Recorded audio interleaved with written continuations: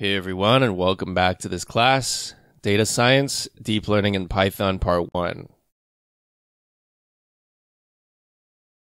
Now that the hard part is done, we can go back to our expression for the gradient of the objective. We have these three derivatives which we need to find. Luckily, we already know the derivative for the softmax, and the other two are pretty easy.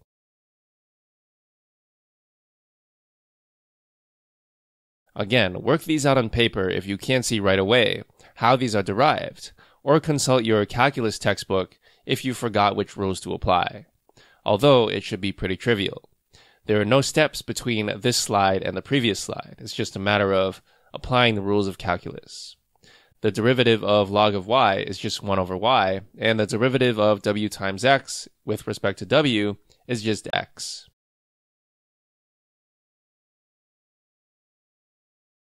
The next step is to plug these in for our gradient expression and try to simplify.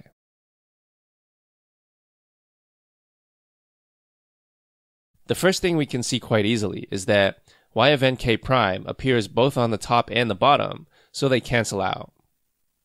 Unfortunately, we still have this pesky delta function, which ideally wouldn't show up. So the question is, can we get rid of it?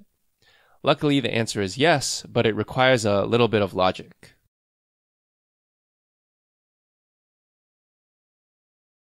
First, remember that the delta function can only be 1 or 0.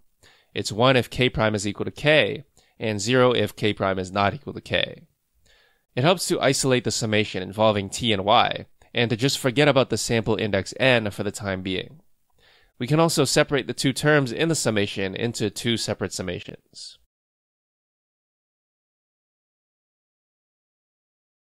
So let's look at the first term. Remember that delta is 1 only when k prime is equal to k. Therefore, for any other values of k prime, we get 0, and anything multiplied by 0 is still 0. Therefore, this is just equal to t of k.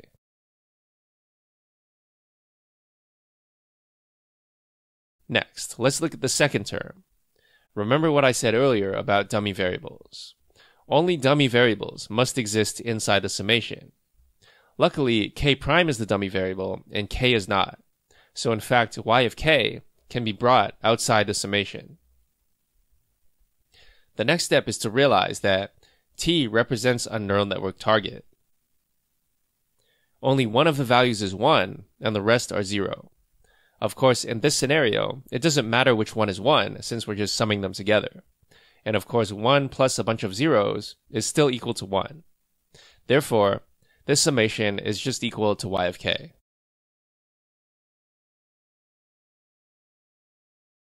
Finally, we can plug this back into our gradient equation to get the following simple form.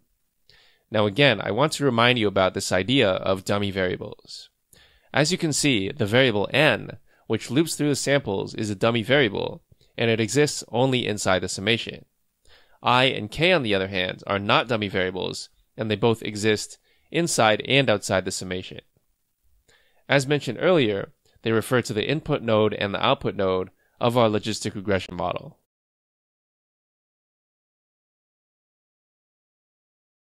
The next step is to consider how this would be written in code. As a first try, you might do something like what you see here. First, we loop through all the input indices I equals 1 to d.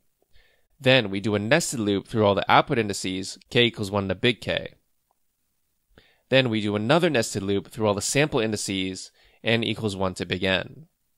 Of course, as we've learned before, this can be quite slow because Python for loops are slow. So the next question we want to consider is, how can we optimize this nested for loop so that we can avoid this slowness?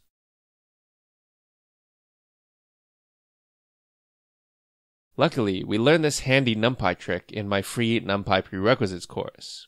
Whenever we see a sum over element-wise products, we remember that this is the same as doing a dot product or a matrix multiplication.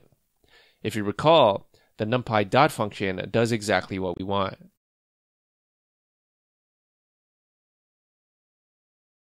Using the dot function, we can make our expression for the logistic regression gradient much simpler. It's just x transpose times t minus y. Now, technically speaking, this is not a dot product, but rather a matrix multiply. You can use the rules of matrix algebra to do a sanity check and make sure this works. First, we know that the shape of W is d by k, and therefore the gradient should also be d by k. We know that x is of shape n by d. And we know that both the target and the predictions are n by k. So ultimately, we have a d by n matrix multiplied by an n by k matrix. As you know from your linear algebra studies, the inner dimension disappears, so the resulting matrix is of size d by k as expected.